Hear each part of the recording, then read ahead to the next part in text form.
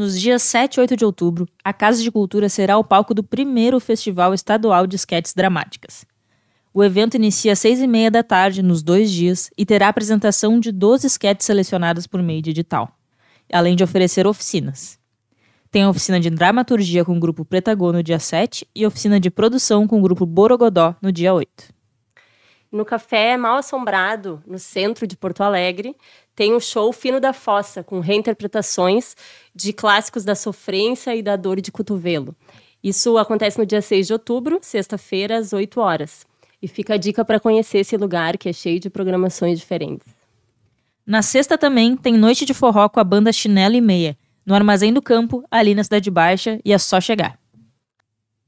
E para quem quer aprender a batucar melhor, rola no dia 8 de outubro o workshop de bateria de escola de samba para mulheres, na Escola das Batucas. Para participar não precisa ter conhecimento avançado, mas tem que ter o seu próprio instrumento. Pode ser surdo, caixa, tamborim, agogô, chocalho. Mais informações vocês encontram nas redes e no site das Batucas. E para terminar, mas não menos importante, aqui no SindBancários tem a exibição do filme Elise e Tom, Só Tinha Que Ser Com Você, na sessão das 5, Plauto, um sopro musical, na sessão das 19 horas, e no dia 12 estreia o aguardadíssimo Meu Nome é Gal, da sessão das 19 também. Lembrando que no SindBancários tem ingresso super acessível e nas quintas-feiras o ingresso é meio para todo mundo.